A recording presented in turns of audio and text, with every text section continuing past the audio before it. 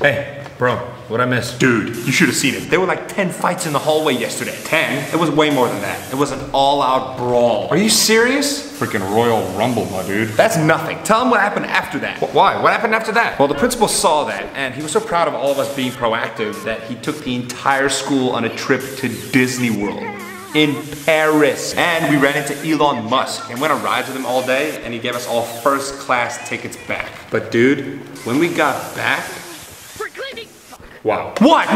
Elvis Presley, Bob Marley, and Michael Jackson all came back to life for one day to perform in the cafeteria like the world has never seen before. Yes, seriously.